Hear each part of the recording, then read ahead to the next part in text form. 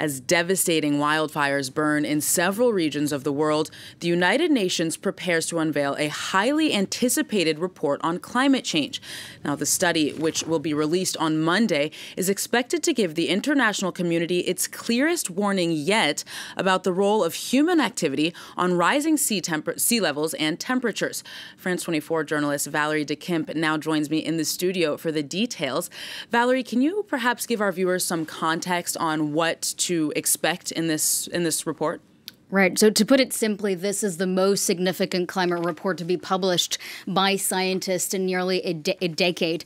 234 leading scientists from 60 countries have been working together. They have been evaluating more than 14,000 research papers on climate change to produce a summary of the most up-to-date information that we have on global warming. So it's been a massive undertaking. And the first part of that report that is set to be published by the UN's Intergovernmental Panel on Climate Change, also known as IPCC in climate jargon, will focus on the science behind global warming. So the last time such a report was published was back in 2013. And the reason why it's so important, it's because it could have a major impact on how world leaders will tackle climate change in the years to come. The IPCC was actually created in the 80s to assess all the information that we have and to provide the most kind of relevant information for governments to really tackle climate change. So policymakers will receive a 40-page report, a summary of this report, and this will be a key document.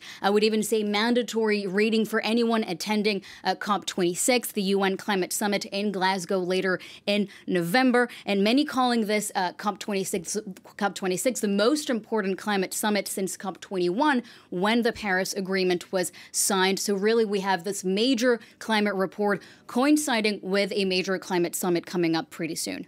And Valerie, this is not going to be the first time that we are confronted with what's likely to be a rather bleak assessment of the role of human behavior on climate change, on those rising temperatures. We've been seeing wildfires, extreme weather. What is expected to be new and special about this report?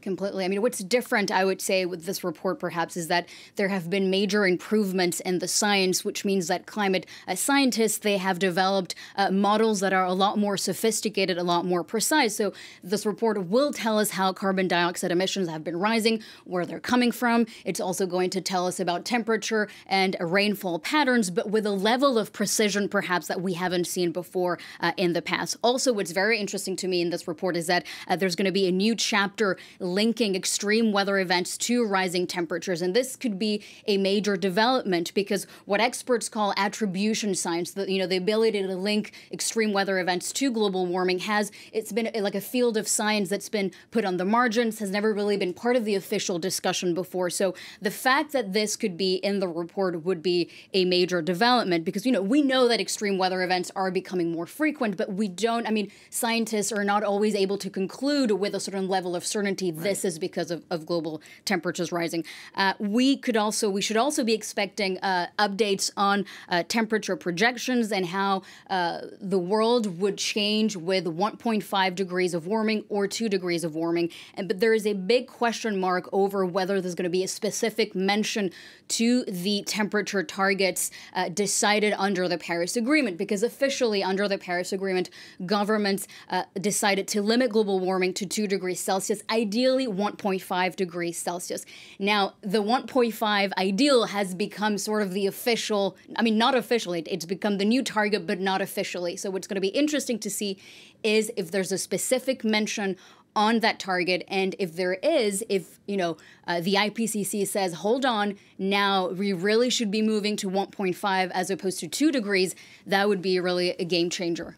And I'm sure we're all going to be expecting, after seeing the report, of course, Valerie, the solutions that will come of that report. Exactly. So now we have the first part is about the science, and then later in the year, we're going to see the part 2 about the consequences, and then part 3, the solutions. Right. And that is what we will all be eagerly awaiting. Valerie de Kemp, thank you for that update.